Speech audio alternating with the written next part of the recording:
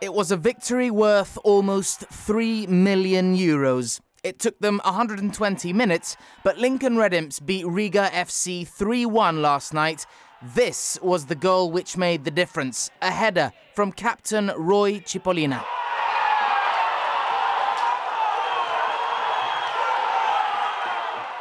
I usually go up for set pieces. I haven't scored in a while, but I think I picked the best game to do it in. There's been a few locals involved in all our games this year, and in previous seasons as well. I think it's something which Lincoln believe in, and we want to involve as many locals as possible. We do it every year, and this year's been no different. Obviously, we've got a few foreigners in our team who are excellent players as well, and I think we've got the perfect mix.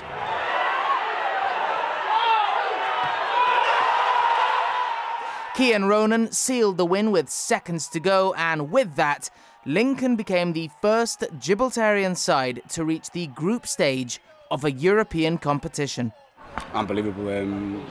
Probably Gibraltar's biggest achievement in football. I mean, to be honest, it's hard to compare. I mean, it's club football, but it's something which I don't think anyone expected. I mean, it's a surreal moment.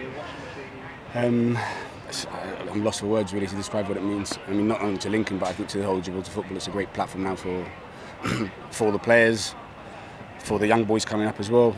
It's just unbelievable, and it's something which I'm sure we all cherish and want to build from. Earlier today, the group stage draw was held. The squad watched on in suspense as the drama unfolded.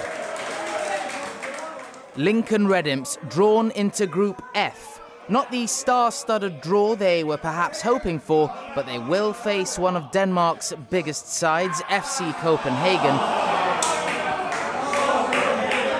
Greek side P.A.O.K. and familiar opposition in the form of Slovan Bratislava, who beat the Imps in the Europa League qualifier at the Victoria Stadium earlier this month. And although this is uncharted territory, the international experience gained playing for Gibraltar will no doubt leave them in good stead. This is an important achievement, and playing the group stages, we know half the teams play internationals, and that gives us a helping hand when it comes to playing the big teams, hopefully, and go abroad and enjoy the moment. Fixtures are scheduled to begin on Thursday the 16th of September, and with that, some of the most exciting weeks yet for Lincoln and all football fans on the Rock.